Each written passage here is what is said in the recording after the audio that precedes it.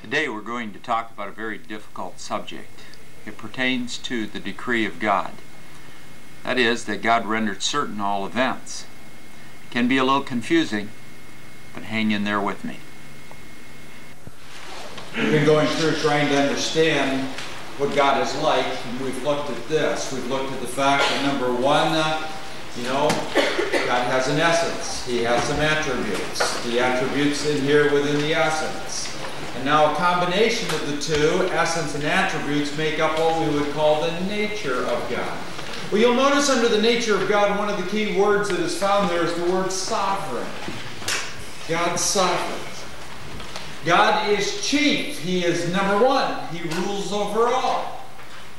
And I think once we begin to understand that God is the one who is over all, the absolute controller of the universe, it kind of leads to this discussion concerning God's decree. Now, what do I mean by God's decree? I mean basically this, God's plan. God's plan. What has God done? And it's obvious that what He has done is He has planned some things. He has decreed some things. Let me define it another way. He has rendered certain all things that have ever come about. Now understand this, He never decreed anything about Himself. You have to understand that. In other words, everything we've been talking about God, you see, is eternal. I mean, God didn't sit around one day and say, look, you know what I'm going to do? I'm going to plan to be holy. He didn't do this. He was always holy. As much as that blows our minds, He was always holy. He was always righteous. He was always all-knowing. But what God has done now is to come up with a plan, and the plan is not eternal. And He has decided to render certain, you see, all events. All events. Here's my conclusion. God planned for you to be here today. Did you know that? You say, man, I don't think so. In fact, I don't even think God knew that I was going to be here this morning. No, He knew it. He knew it. He's an omniscient God. In fact, with what He knows, He has put it all into His plan. He knew that you'd be here today, and He also rendered certain that you would be here today. And nothing takes Him by surprise. So, He's not sitting there and saying, oh, what do you know? They made it to class today. Now, the prof may be a little surprised that you're here, but not God. And so God has rendered certain. Everything that transpires in the universe, you see, is under, His control, His direction, His plan. Now, this gets a little difficult when we begin to think through the implications of all of this, but hang with me a little bit on this, and don't be afraid to ask some of the tough questions. But what I'd like to say is that, well, God planned for Hitler to kill 6 million Jews. That's what I want to say to you. Okay, so that's what I'm leading at. He has planned that. He has rendered it certain. Okay? You say, wow, that's too much to handle. Because frankly, I think that when it all transpired, God sat up there and He says, oh no, look what's happening. If only I had known. Number one, did God know? Yeah. Yes. He's omniscient. We know that. Number two, could God have stopped it? He could have stopped it. He's an all-powerful God. Then why didn't He stop it? And my answer is that's what He wanted. Just the way He wanted it. All right? And in that sense, this is what I'm saying. He has rendered certain all events. Paul lived under a tyrant. His name wasn't Hitler. What was his name? Nero. And yet he wrote Romans, the 13th chapter. Let's look at Romans 13. And you can see that this didn't take God by surprise either. So this is Romans 13, verse 1. Verse 1 says, everyone must submit himself to the governing authorities, for there is no authority, and I think he's talking about past authorities now, no authority except that which, notice, God has established. Wow, that's pretty powerful, isn't it? Then he also goes on to say, the authorities that exist.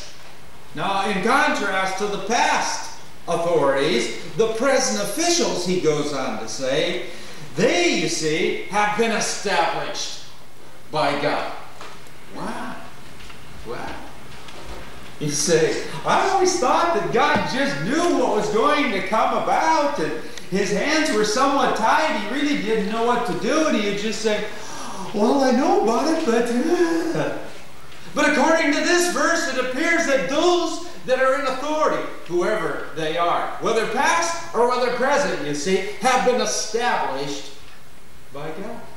In other words, he's planned it that way. All right? He has rendered it certain. All right? It's a tough one. This is a tough one to stop and think about.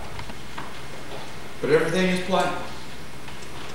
And it's just the way God wants it. Well, let's keep thinking about this a little bit. My suggestion is he also planned sin. What do you think about that? He planned sin. You think so?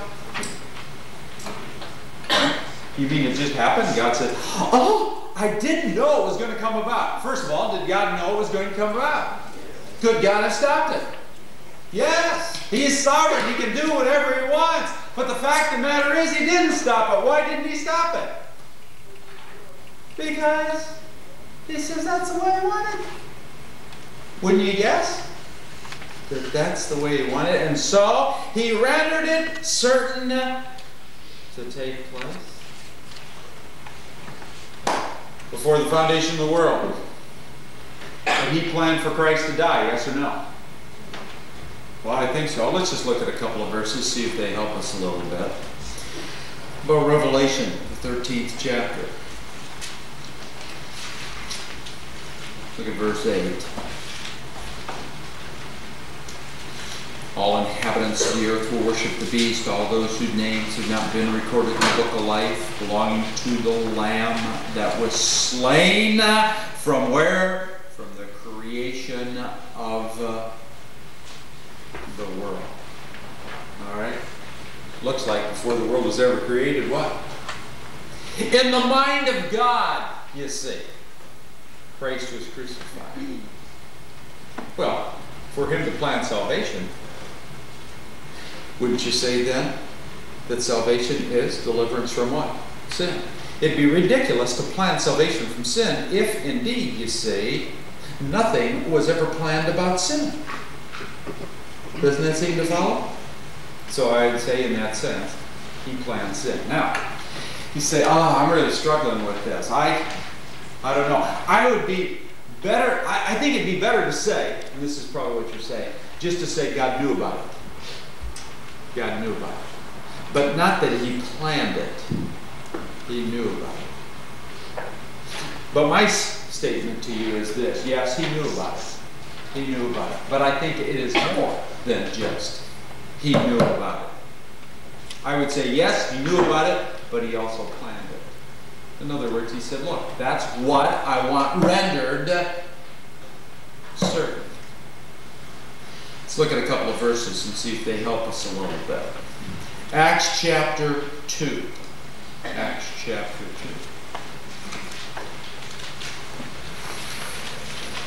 2. Acts chapter 2, verse 23. This man now, speaking about Jesus, was handed over to you, notice, by God's set purpose and foreknowledge. Foreknowledge. Word foreknowledge means pre-arrangement. Pre-arrangement. So, this was a wicked crime that was committed when they killed the Messiah. Was that all planned? It seems to indicate here that this man was handed over, you see, for all these things on the basis of what? What God wanted. His prearrangement. You see, his purpose. His set purpose. There's another verse. Acts chapter 4. Acts chapter 4. Verse 27, indeed, we read, Herod, Pontius Pilate, met together with the Gentiles and the people of Israel in this city to conspire against your holy servant Jesus, whom you anointed. Verse 28, they did what your power and will had decided beforehand should happen. So, the Father wasn't seated up in heaven and saying, oh no, what are they going to do? You say. And I also think it was more than, well, he just knew what would happen. No, according to these verses, it appears that, hey, this is God's plan. This is what he had decided, you see, that would happen before it ever came about. It's a tough one, isn't it? It's a tough one. Because it leads to a lot of problems, and the problems are, look, if God, you see, came up with a plan and he has rendered it certain, and this is what he has decided beforehand should happen. I mean, why in the world does he do this? And I struggle with that. You know? Every time you read of a tragedy, you read of what? $5 billion worth of homes going up in flames, you see, in California. You read about people, you see, dying in the blaze. And you have to say, did God know this? Yes or no? Well, it's obvious he knows everything. Could he have stopped it? Could he have stopped it? I think so. God's an all-powerful God. Remember? He is able to do whatever he wills to do. You say, well, why didn't he stop it? I mean, why did the blaze go around some homes and not touch them and then engulf others? Huh? You say, well, there were believers in all of those other homes. Well, I'm not always sure that that's true. You listen to some TV programs and somebody will get on and say, all the houses went up except mine, and therefore, God was good to me, but, well, I don't know. You read a lot of places in the Bible where the righteous are sitting around saying, well, why did the heathen prosper and not the righteous? You know, so you get that dilemma. Well, why? Why? And I think I have to be honest with you and say this. Look, if it were me, I wouldn't have come up with the plan that he has. Okay? Because frankly, there are a lot of things in the plan I don't understand. There are a lot of things in the plan I would change. You would too, wouldn't you? I mean, if you've had a tragedy in your own home or in your own life, or you have some own trials and difficulties, I mean, wouldn't you, if you were God, wouldn't you change all that? If you had a chance. See, I've looked at a lot of things and said, you see, if I were God, I wouldn't do it. The only problem is what? I'm not God. And I don't know a whole lot. And I know he knows everything. And so I think I have to kind of come at it and say, look, Lord, I don't understand what you're trying to do, but I do know this. You're a good God. You're a righteous God. Your plan ultimately, in the end, you see, is going to bring you glory, and that's what it's all about. And right now, frankly, it looks like a scrambled mess to me. Okay? You've seen people do this, so what, needlework? Is that what they call it? Where the stitching on the one hand, on the one side, has a beautiful design. Have you ever turned it over and looked on the back side? It's a mess. And I would say often it looks like that from our perspective. We're looking up at it. God, you see, is looking down, you see, seeing the end from the beginning, seeing everything in light, you see, of his eternal perspective. And I think ultimately what happens is we just have to come and say, look, I trust you, God. I trust you. There are two problems here. We either come to the place in our lives where we say, look, I don't understand everything that happens. Or the other thing that transpires in our life is that what we try to do is make God somewhat human and limited and try to bring him down, you see, so that we can put him in a nice, neat little box with no ends hanging out and say, now, I can finally understand why why God has done this. Frankly, God's limited. His hands are tied. You see the problem? I don't think his hands are tied. I think he's a sovereign God. Because he's sovereign, he is number one. He is chief. He can do whatever he wants. Turn with me to Revelation chapter 6. Revelation chapter 6, we're in the tribulation period. It's a terrible time upon this earth. And when we come to verse 9, what we read is that some of the saints now are getting killed. Those that are getting killed cry out to the Lord and they say, Lord, look at verse 10. Sovereign Lord, you the one in absolute control of the universe. Their question is this: how long? How long, Lord, will it be before finally you avenge, you see, our blood in light of what has taken place? And what does the Lord say to him? The last part of that verse. Actually, this is verse 11. He says, hey, just hang in there.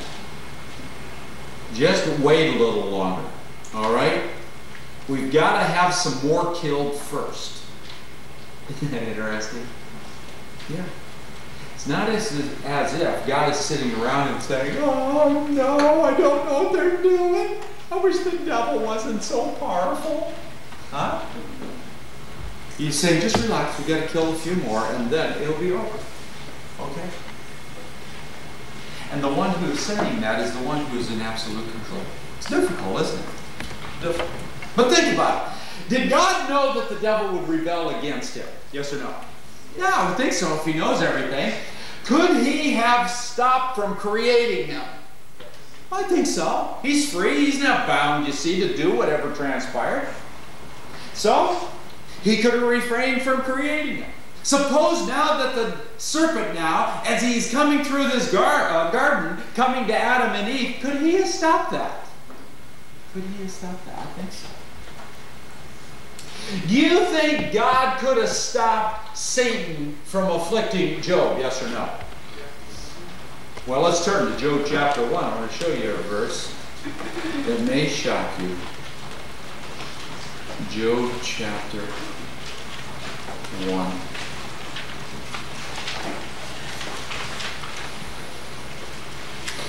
In Job chapter 1,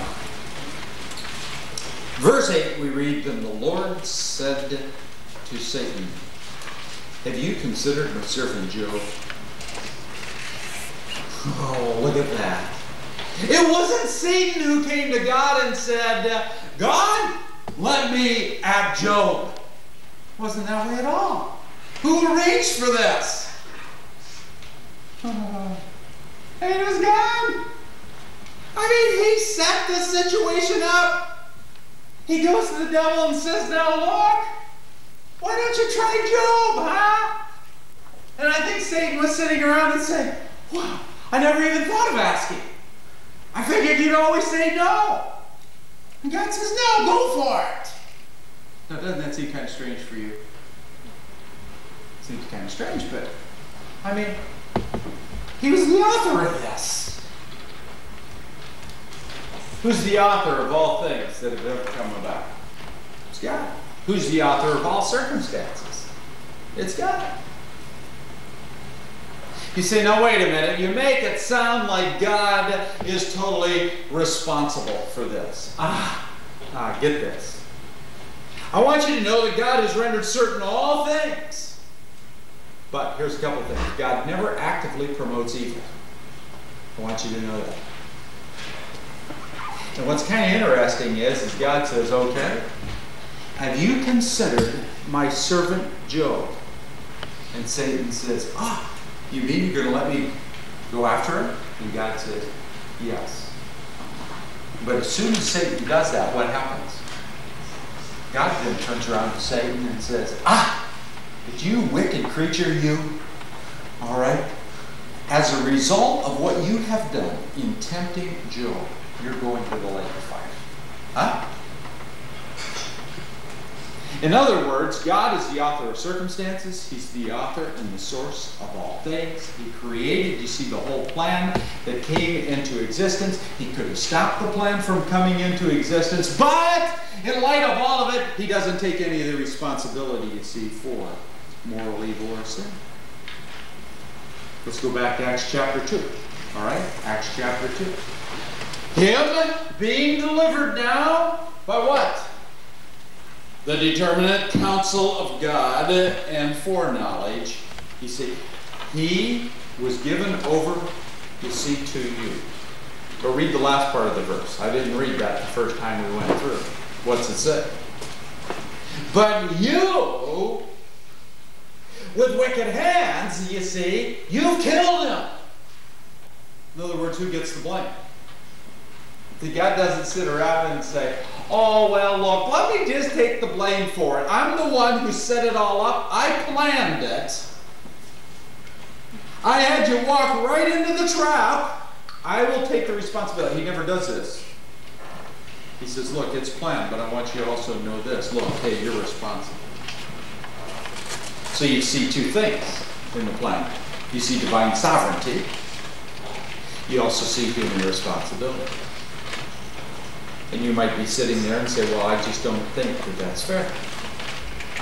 And he arranged it, and then he doesn't take the responsibility. Yeah, I can understand some of the struggle. I struggle there sometimes myself. But I do want to say this. I see these two things in Scripture. Yes, God's planned it, but hey, you, with wicked hands, you see, kill him. You think any of you would get an F in this class? Huh? That is a W. Huh? Is it possible? I want to tell you, whatever your grade will be, it was rendered certain before you ever came into class. Did you know that? It was rendered certain. Some of you say, oh, if that's the case, it is rendered certain, why should I study? All right? Because I'll get whatever is determined. But I think this is how it's going to all flesh out at the end. God's going to say, look, I planned for you to get an F. But you didn't stay. All right? So, there's the divine sovereignty. There's the human responsibility. God doesn't say, look, I'm going to take the blame for you flunking out of Noah's class. Okay. You get the responsibility. All right? So this is a tough thing. Tough thing. Well, let's see what questions you have. Yeah? You're distinguishing between plan and cause. Because plan and cause. Or allowing. Yeah, it depends on how we're going to use some of these words, okay?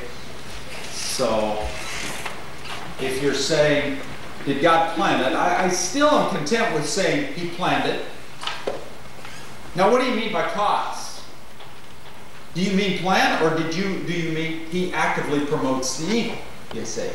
And so I'm trying to distinguish this. I'm saying there is a sense in which all things are planned, rendered certain, but you see, in light of rendering certain all things, it doesn't mean that he actively promoted evil, you see, in the plan. Now, he may have arranged for certain circumstances leading up to it, like he put Adam and Eve there, he put the tests there, he brought Satan into the picture, he said, now don't do this. And he undoubtedly told Satan earlier, don't you rebel against me, which he did, you see. By this time, he had rebelled. God knew exactly what was going to take place.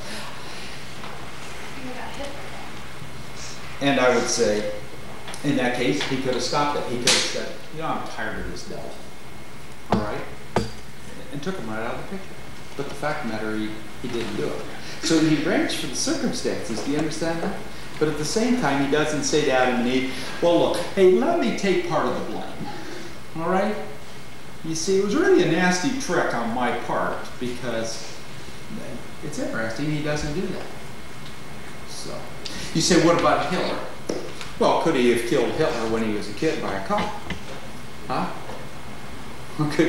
Could, you know, God somehow afflicted him so that he would have been born, you know, so he would have never been capable of being a leader? And my answer is yes. But who's the problem for Hitler? I mean, who takes the blame for all of that? See, I would say it's Hitler. Hitler would never be able to stand before God and say, but God, I couldn't do anything else. I was in an environment, you see, where there was all kinds of pressure on me. Look, it seemed like the problem was the Jew, and look, all I did was just follow my own sinful nature. What will God say? Who's responsible for his own sinful nature? Yeah, for you, with wicked hands. Killed those people, you see. You say, well, he really didn't have any choice in the matter. Well, that's interesting.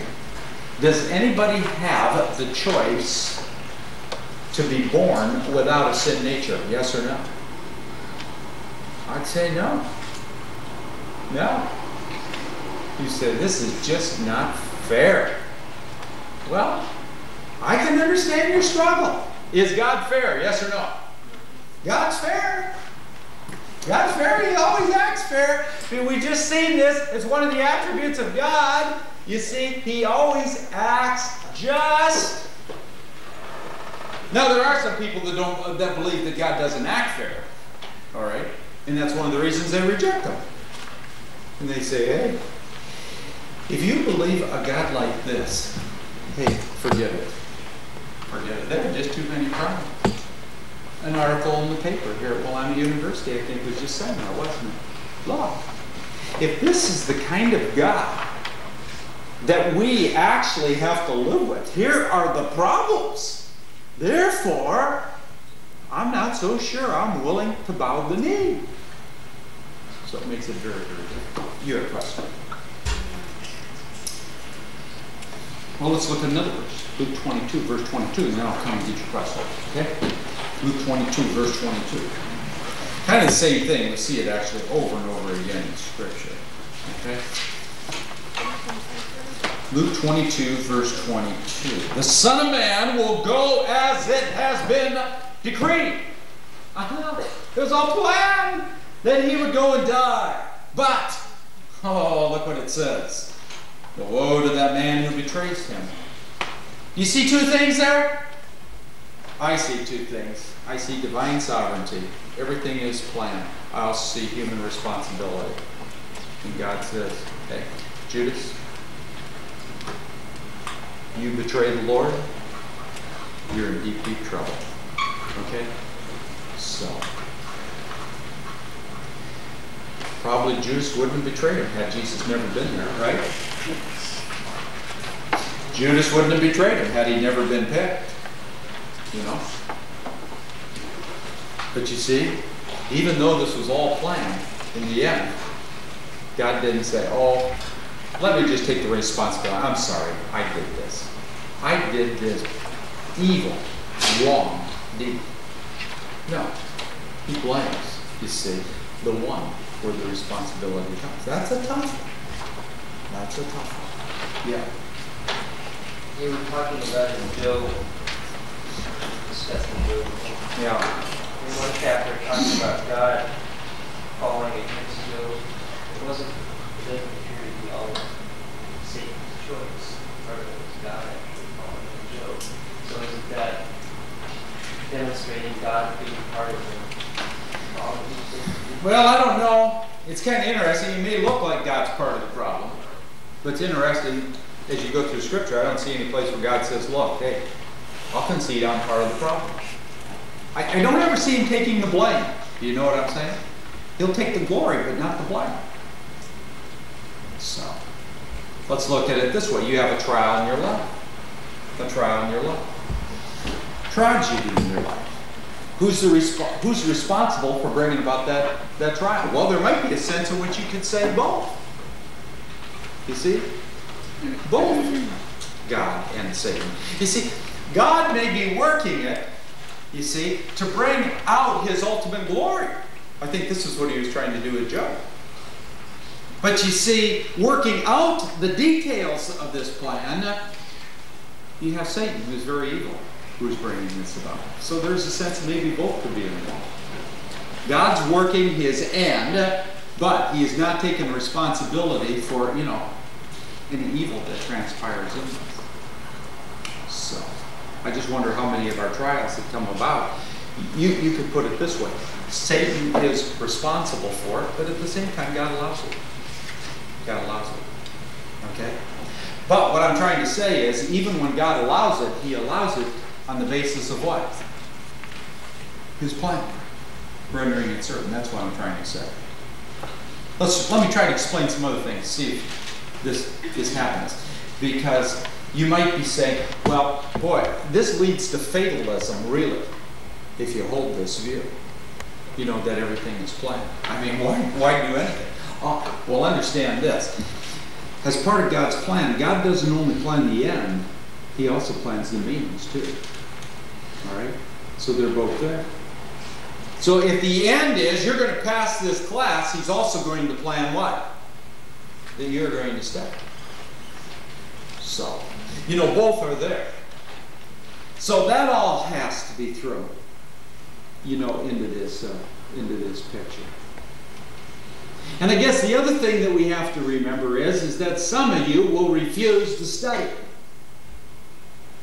And so it is not as if God is just sitting there and saying, well, look, I'm going to keep them from studying. No. He's just going to allow you see, to exercise your freedom in this particular area. But again, even though He allows it, that's all part of His plan. So, I don't know, this might be a little confusing. But I would say He plans, you see, all things, and in that plan, some things are determined, some things are allowed. You have to understand that. Okay? Yeah. Just clarification, you said you differentiated between allowing and actually doing it. I believe that it says that God hardened Pharaoh's heart. And that might just be a difference in definition, but does that mean that He did it or that He allowed it? No, I would say in Pharaoh's heart, and we want to come back to that because I do want to talk about what I call the unpardonable sin. Okay? But I would say, I don't have any problem in saying, no, He hardened Pharaoh's heart. Okay? Now, I think there are other ramifications to it. I think the reason He brought about this hardness and this blindness is because there was continual and perpetual, you see, unbelief on the part of Pharaoh. So, I think there's some other ramifications to the whole thing, but I think God made it possible whereby he had gone so far, there was no way that he could ever get back. And so God just made him hard. All right? So there's some ramifications in that one, yes. Well, if he was already to the point where he could never go back, wasn't he already hard? Wasn't he hardened prior to that time? Well, you said he got to a point where he could never go back, so God hardened him. Once he was to the point where he could never go back, wasn't he already hardened? I mean, wasn't the hardening process of those steps? You see what I'm saying? Yeah. And maybe what you could say in response to what God did in hardening his heart is that he just made it more difficult for him. So that there was, it was inconceivable, that he would ever do, any good. But there could be a progression, you see, of the hardening process. Yes? Well, I was just thinking, when God hardened his heart, it was after he already said he could go. So could that be kind of like the human heart, just his natural compassion and frustration with all these things that were being said upon him? And then, like he'd have to go back and think about what happened and God would answer. But it'd be like his natural part of the Well, the question is exactly how does he do this?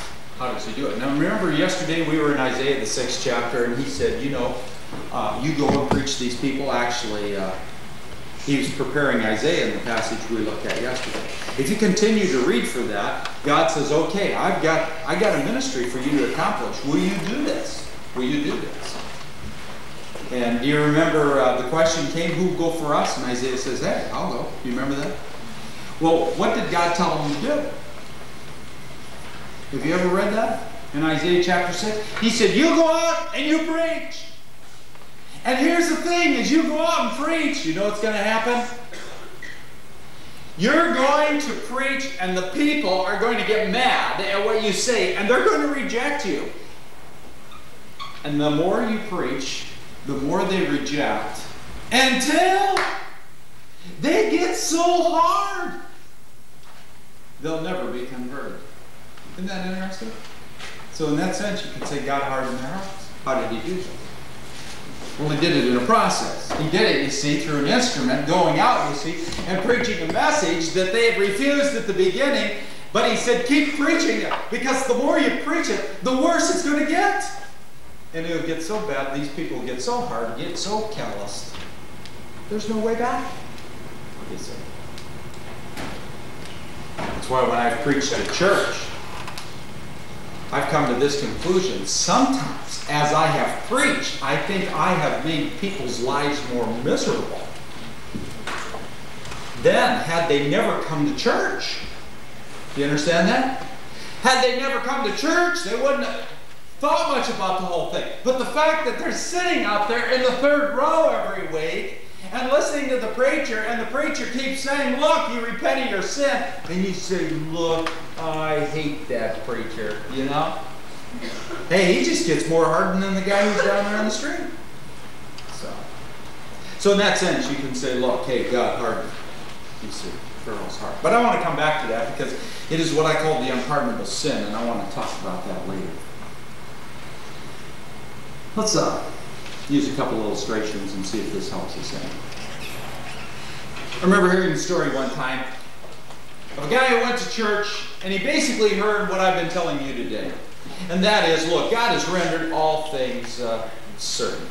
So after the church service, he said, well, I'm just going to get into my cart and let the horse, you know, just take the cart home, and I'm not going to try to do anything to guide the horse. And the horse took off and went like crazy, went around the corner too fast, and what happened is the cart and the horse and the guy all ended up in the ditch. Another guy came up and he said, no, why are you over here in the ditch? He said, look, I heard this sermon on the decree of God tonight in church. And I came to this conclusion, look, if everything is rendered certain, then why worry about anything? Whatever will be, will be. And the guy looked at him and he says, aha. He says, I see that, oh, I forgot the line here. I see that,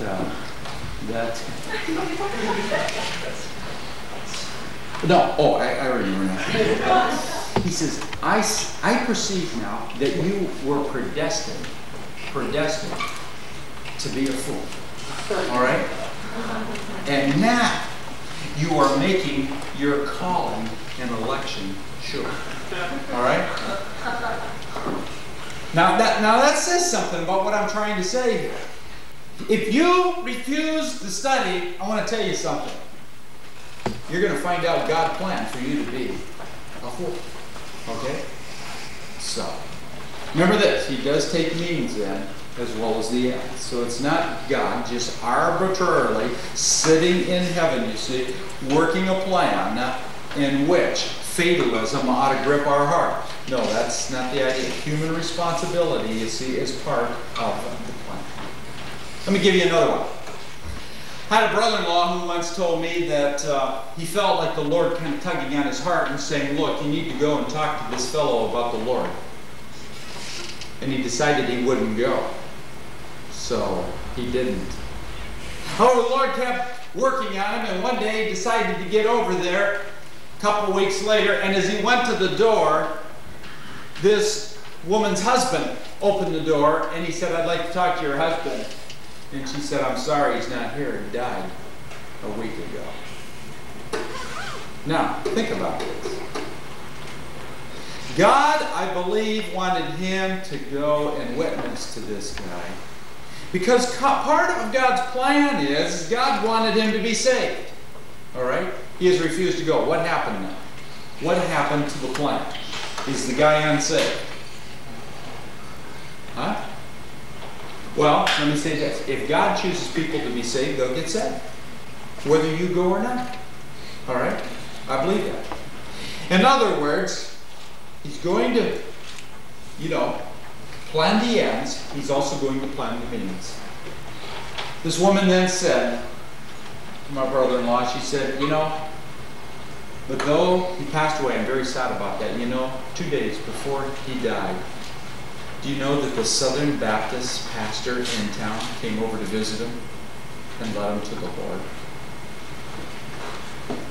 And I think what I learned in all of this is basically this. Look, hey, if the regular Baptists don't do it, the conservative Baptists will do it.